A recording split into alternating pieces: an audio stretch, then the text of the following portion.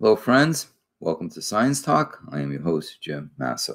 All right, what are we looking at here?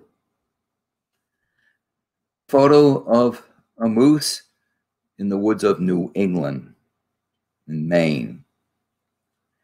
And this moose is not doing well. What's going on? First of all, you can see, okay, it looks like some fur here, but look at this is all spot where the fur has fallen off. So you're looking at basically bare patches of skin. You can tell from looking at the moose, it looks a little ill. Okay. This is a female ghost moose with severe hair loss. Okay, well, I guess the one's from New Hampshire, but this is a problem facing moose in New Hampshire and in Maine. What are we talking about?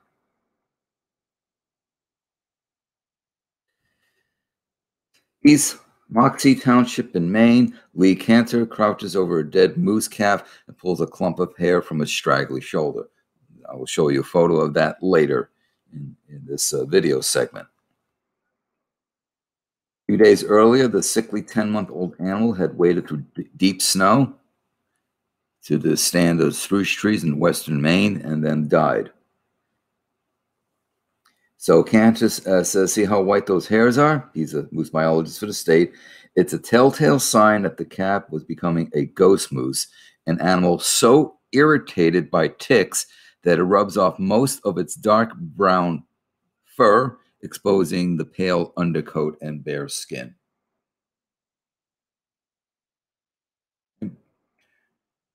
Because of climate change, because of warming conditions, ticks are now infecting moose by you would not believe.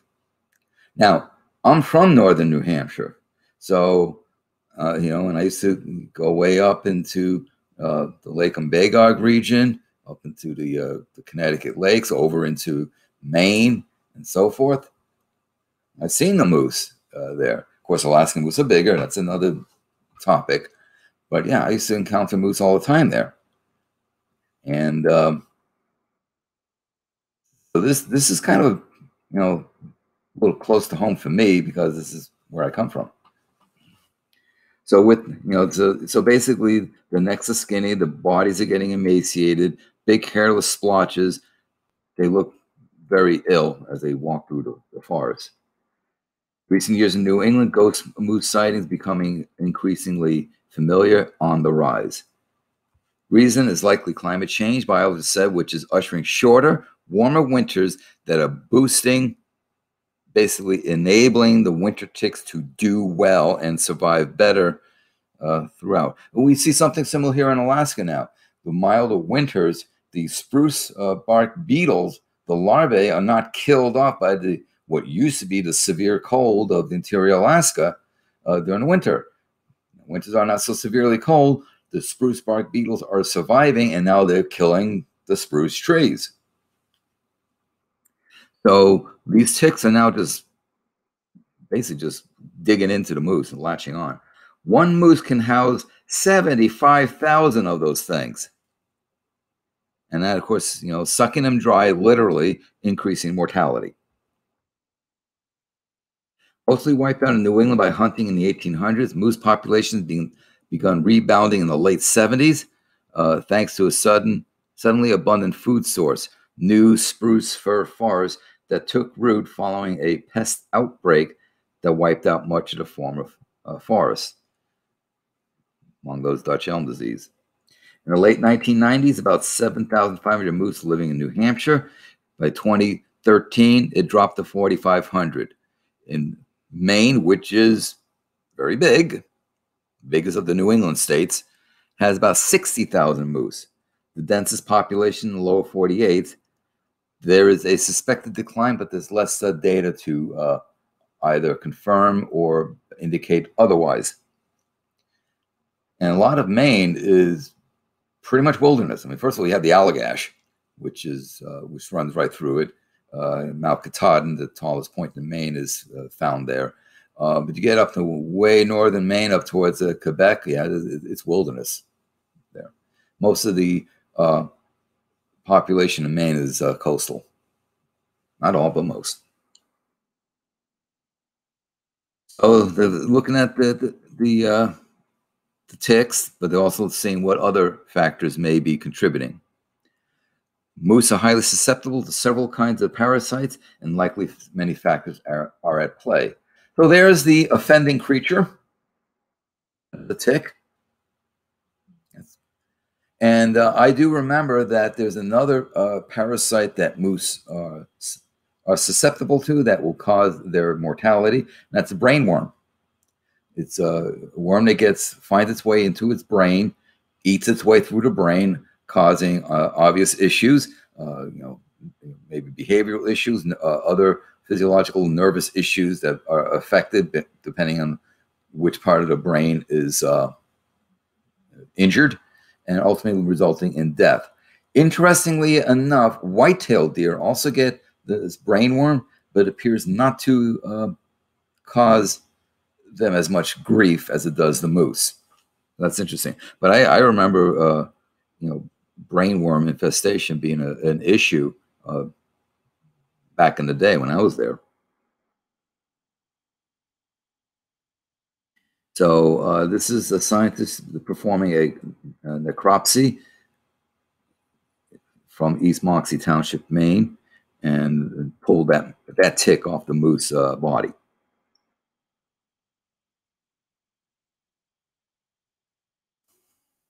So scientists are, of course, not the only ones concerned. Governmental agencies are worried that the die-off could harm the tourism industry. They're funding a multi-year project to research what's going on with the animal, which apparently you find on the state flag. Wildlife watching, including moose viewing, contributed nearly $800 million to Maine's economy in 2011. It's the latest figure I have available for this one. Increase of 82% since 2001. Hampshire hunters spent $61 million, while wildlife watchers spent $281 million, usually through hunting licenses and other stuff. People come to Maine, they want to eat lobsters, but they want to see moose. So this is a photo of a bunch of ticks engorging themselves. Was there you can see a tick right there? And that is its abdomen filled with blood. Look at that there. There's the tick. You can see its legs. There's its head with its pincers buried into the skin. And it's so engorged that the abdomen is so distended. There's another one, and so on. You can see a whole bunch of them right there. A little comb to separate them out. So the shorter winters seem to be boosting the tick numbers. Now, usually, in New England, April, is when we start seeing moose, the females, the cows, having their calves. But now April's become called the death month. So calves are skinny, they're malnourished from the lean winter, they're exhausted from carrying the 1,000 ticks for 5 months, are most likely to drop dead. Now, this will be calves born from the prior year. It could very well be that if a cow moose is so weakened while gestating that she may abort the fetus or have a stillbirth, or if the calf is born, it may not survive. So things begin in November when the larval ticks climb on plants. Moose walk by, brushing past, and the ticks then hitch a ride. In the past, after long New England winters that go well into April, so we're talking here northern New England, the northern stretches of New Hampshire and Maine. We're not talking like Massachusetts or Connecticut. The ticks would jump off the moose, hit a spring snow, and basically die. And that's as Christine Rhines is the Moose Project leader for New Hampshire Fish and Game. Warmer, shorter winters means those ticks are more likely to land on bare, snowless ground, which lets them survive. So since 1970, average annual maximum temperatures in New Hampshire have warmed 0.5 to 2.1 degrees Fahrenheit, with the greatest warming occurring during the fall and winter. According to a 2014 report, Maine's warm season, defined as when the daily temperature is above freezing. Hey, it got above freezing. We're in the warm season. Could be 34 degrees, but it's the warm season. Has increased by 2 weeks from the early 1900s to the 2000s and is expected only to grow. Ryan's was among the first to notice this tick problem. 2 years ago, Ryan's Cantor, a deer and moose project leader for the Maine Department of Inland Fisheries and Wildlife, and their colleagues launched a project to collar moose mothers and their calves each spring and study those that die.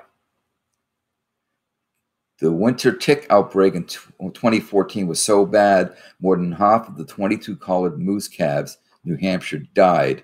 In Maine, 22 of 30 calves collared that year died, as well as 10 adults, which are usually hardier than the calves. And Maine, in the recent year, 21 of the 35 moose calves collared by scientists are dead. In New Hampshire, all but 7 of the 27 moose calves collared are dead. So if you're killing off the calves, you're not going to have calves growing up to adulthood in later years to reproduce and keep the population going. So far, all but 1 of the dead moose studied in New Hampshire, Maine have been infested with ticks. Many also suffered from anemia due to blood loss. Well, if that's full of blood and you got say 50,000 ticks on you, yeah, you're gonna suffer anemia from losing a lot of blood.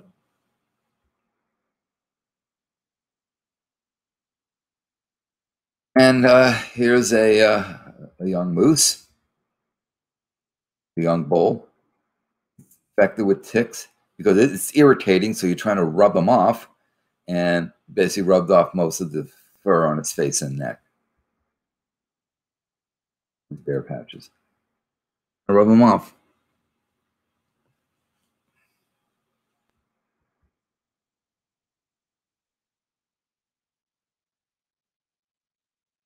The latest casualty is 152, female calf near East Moxie. When she died, her GPS caller sent a signal so they can find it and examine her. And it turned out she was the 6th moose calf to die in 4 days. So they drove basically an hour out from Bangor to where the body was. Jump on a snow machine. Okay, in Alaska we call them snow machines, not snowmobiles, snow machines. And then they went to gather her. So they basically weighed the animal, 342 pounds, 155 kilos, which is skinny for a calf. And then they harvest body parts for further testing. So they look at the spleen, pancreas, ovaries, other organs. And, here's an interesting thing. Blueberry-sized ticks crawl on the corpse. Scientists remove abnormally large lymph nodes, splotchy lungs, and mottled liver. Looking into cutting open the femur, they find what they call raspberry jam, which is bright red mucus, where there should be healthy white fat. They're probably looking into the bone marrow.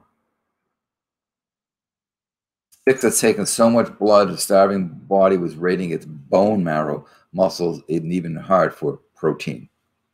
So it was eating itself alive from the inside out, in essence. And this is that calf that we're discussing. That's Lee Cantor, biologist.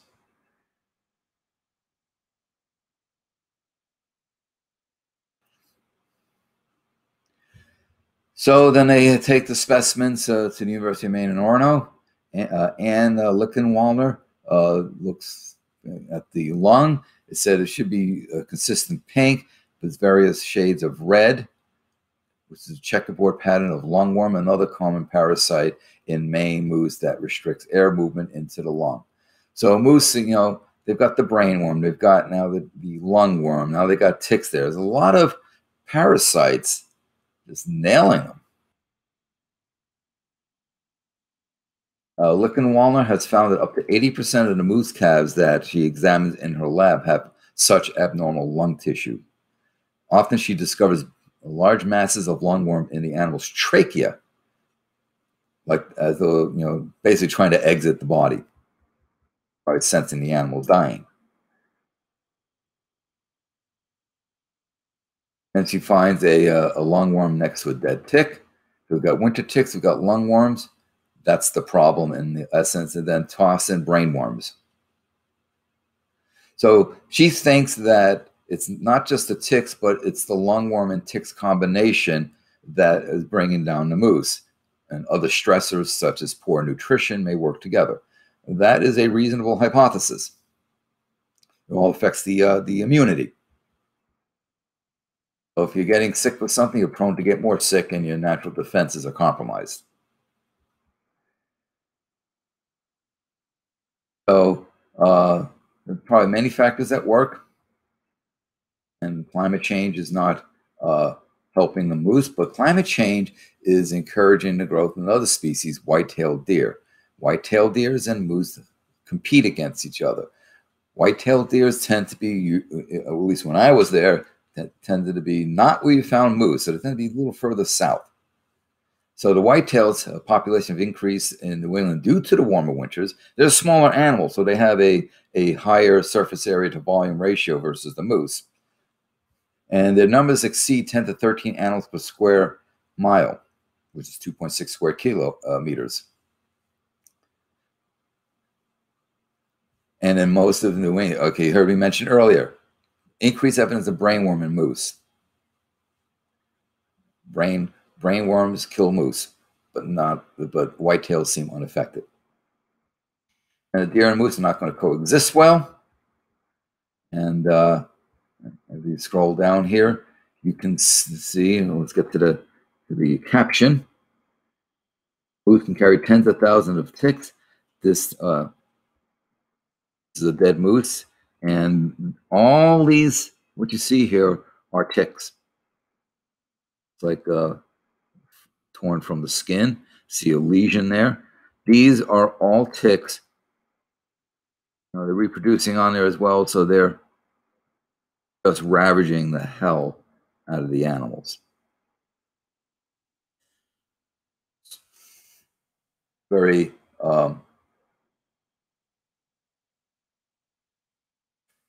troubling development.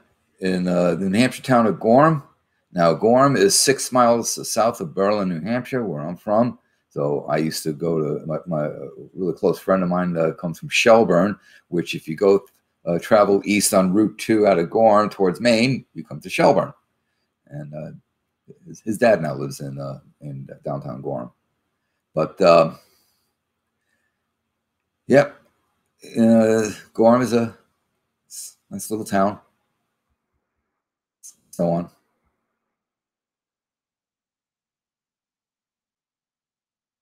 And yes, on an April evening, University of New Hampshire grad student Henry Jones, works with Ryan, drove to 13-Mile Woods, a forest known for salt licks, swampy spots, and where moose congregate to lick road salt.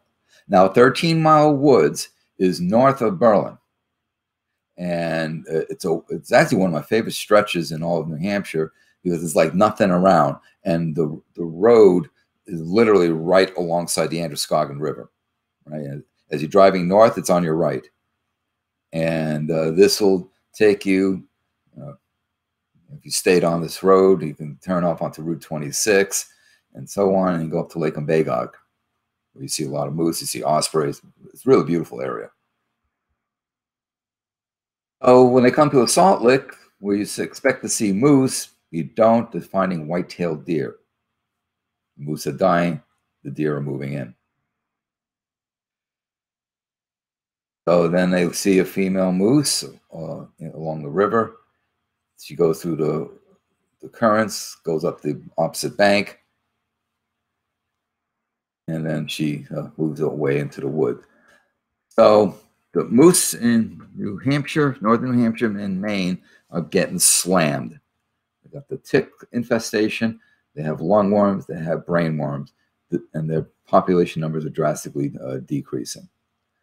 So when it comes to climate change, it's not just what we hear about all the time. It's more than the air temperatures increase and the permafrost is thawing. There's less sea ice.